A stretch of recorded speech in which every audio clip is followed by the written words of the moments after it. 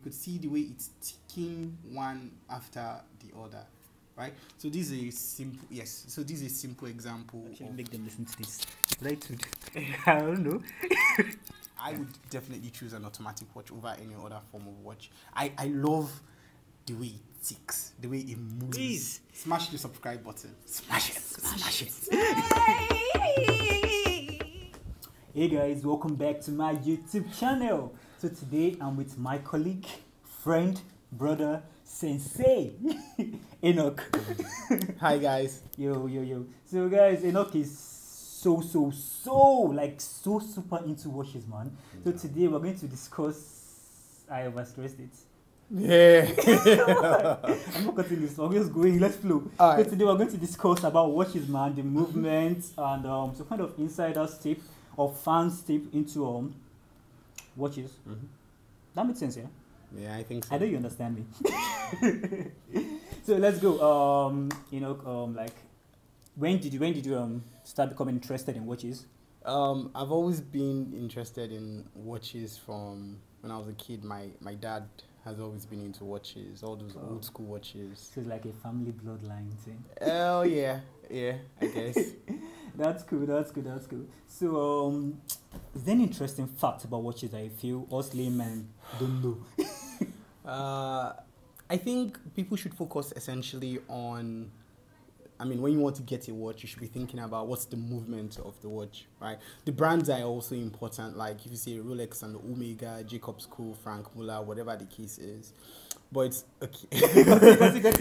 Yeah. So these are brands of watches. But at the same time, there are good brands out there, like micro brands, like brands that are not well known of, but that are doing well.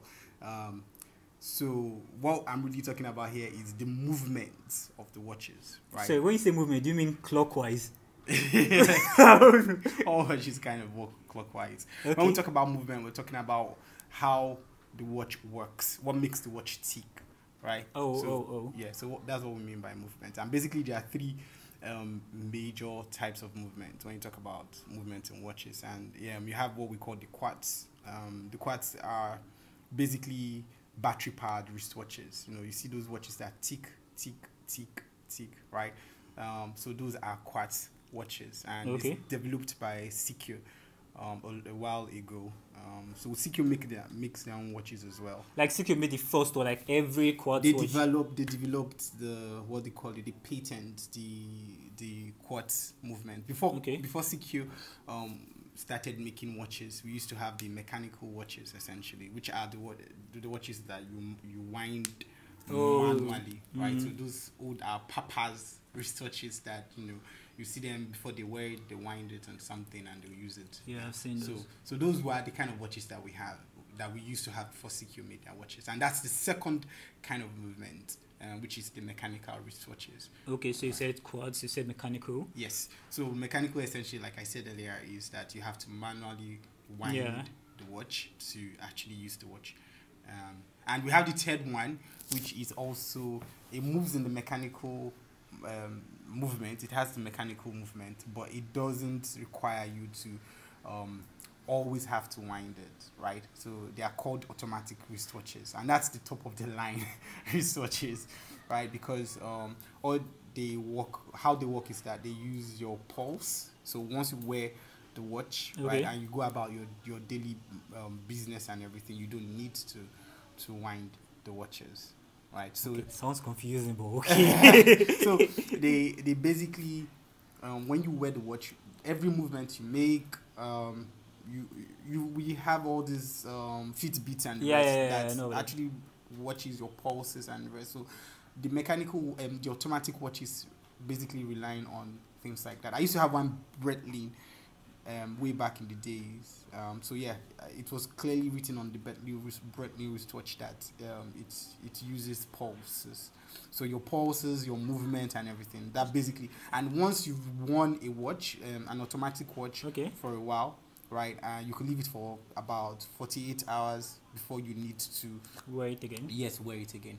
But for most mechanical watches, you need to constantly wind the watch. So just to be clear, only Quartz needs battery. The rest don't need batteries. No, the rest don't need batteries. Okay, that's interesting. I never knew. The rest don't need batteries. But you need to regularly take out time to wind your mechanical watch. Then for your automatic watch, you need to constantly wear them within 48 hours. And if it exceeds that period when you're supposed to wear the watch, you probably just have to reset it before you use it. So I don't know if you've seen those kind of situations where people pick up their watches, they set it on a regular basis before they wear it, and that's basically because they don't. Want it today? No, that's because they've not been wearing it for a while, so it stopped. So you need to wind it, or you need to put it on and reset it and work. Wow. So that's the three. Those are the three. So which of these do you prefer? Automatic, obviously. Yes, like I said, it's top of the line watches. I'm not saying Quartz is bad, right? I mean, you have good wristwatches, great brands out there, great designs, and you have great brands making good Quartz watches. Yeah. But personally, I prefer automatic wristwatches. It's just a thing. Like, I think you should record one of the mechanical watch sounds later. Okay. You would hear how it ticks. So they basically tick the same way, right? So yes, Quartz. I said Quartz, automatic watches all the time. And the beauty you have about Quartz. So I'm not downtoning how Quartz Quartz watches out there. They are the most accurate watches out there. Based on they don't stop. Yes, they don't stop. They require the least maintenance, because all you need to just do with a Quartz watch is to change the battery, essentially. Yes, exactly. But when you're talking about passing a watch from generation to generation, right, you're talking basically about an automatic watch or a mechanical, right? Yeah. That's what you can do with mechanical watches and automatic watches, right? And like I said, automatic watches are basically top of the line of watches. So I would definitely choose an automatic watch over any other form of watch. I love the way it ticks, the way it moves. I love it. Like I have a background of engineering, right? Before I moved into business in my career. So I've always been fascinated about things mechanical. It's not like a Quartz watch is not mechanical, but like we have a mechanical watch over a Quartz watch. So definitely I would choose a mechanical watch. Exactly. It's fascinating. You hear the sound very soon. So do you have any example of any of these watches? Let's just see how it looks like. Sure. Yeah, I think I have. And is there an obvious difference between the watches? When it's like, can you just see a watch and know like, yo, that's automatic, yo, that's Quartz? Or you have to always check whether it has a battery or not, or check whether it has all those rotors and all that inside. So a Quartz watch is pretty much evident in terms of the movement, because we're talking about the movement, right? Yeah. So a Quartz watch is very easy to tell. It ticks like 1, 2, like second by second, right? That's how a Quartz watch works. I'll give you a simple example. This is one of my it's a Polo Club watch by Polo Ralph, right? Beverly Hills. I don't know if you can see it. You could see the way it's ticking one after the other, right? So this is a simple example of a Quartz watch, and that's how Quartz watch works. So this is a Quartz watch, right? I have a mechanical watch here. I was playing with this watch a long while ago. It's a micro brand, but they designed their watches like Tag. They tag higher watches, so it's a micro brand. But since it wasn't like Tag, I played a lot with it. This is I broke the glass inside. You could see how it's ticking inside and everything. And this is automatic? No, this is a mechanical watch. Mechanical, sorry. Yeah, because this one requires winding. You can see how it's moving. Yeah. Yes. So this is a mechanical watch, and listen to that. Fascinating. Let me see whether I can actually make them listen to this. Right? I don't know. Yeah. Probably. I love the ticking sound. Okay, this is dope. The ticking sound. So it's a micro brand. It's one of those micro brands out there, and it's a mechanical watch, so you could see the way it's moving. Now, the fascinating thing about automatic wristwatches is this is a Kenneth Cole watch. I don't know, it's a skeleton Kenneth Cole watch. When we say skeleton, you can see the inside, and from the back, you can also see the inside, right? So that's what we mean by skeleton watches, right? Yeah. Yeah. So this is a kinetical watch. This is an automatic watch. The fascinating thing about all automatic watches is that they always write it on the watch. So if they don't even write it on the watch, they'll write it on the package, the manufacturer's package of the watch. It's always there, automatic.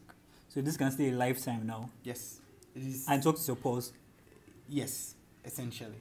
Nice. It works with my pulse, right? So I just need to use it on a regular basis, and if I don't use it for a while, it will stop working. Then I just have to reset the time, and I use the watch. So yes, this is an automatic watch. So basically, these are the differences in the watches. So the mechanical watch and automatic watches, they work basically the same way. The only difference is that for automatic watches, they always indicate it that it's an automatic watch, right? But for mechanical watches, it's just a mechanical watch.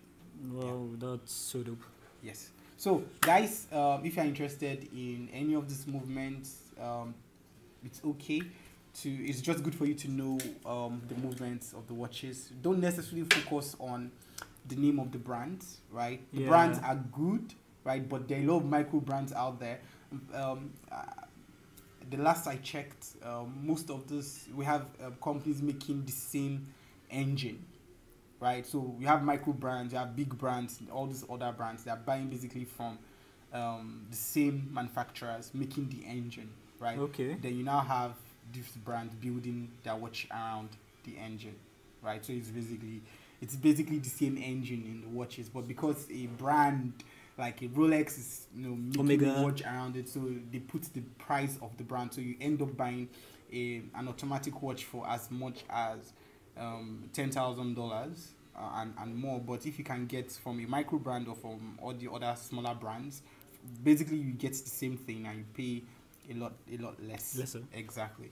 I will introduce you guys, maybe if we get the opportunity to talk more, I'll introduce you guys to some sort of shops I use online. You can shop basically from the US.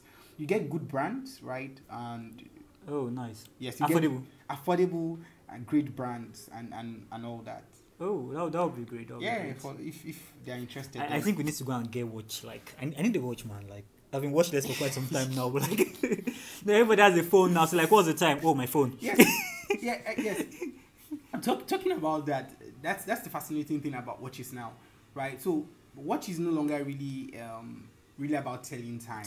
Okay. That's the simple truth. I mean, you could just buy one of those cheap what they call them, smart watches out there, 10,000 naira or something. You get a good smartwatch and it tells you the time.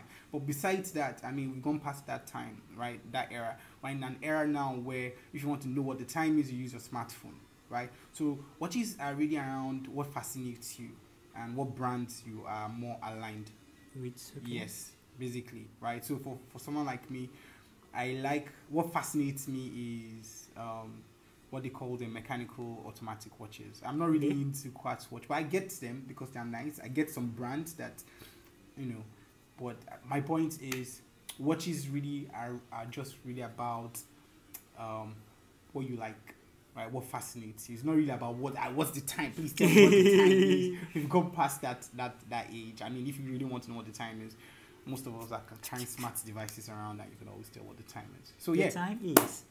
I'll introduce you to some interesting. Guys, don't worry. There's always time, man. So there will be.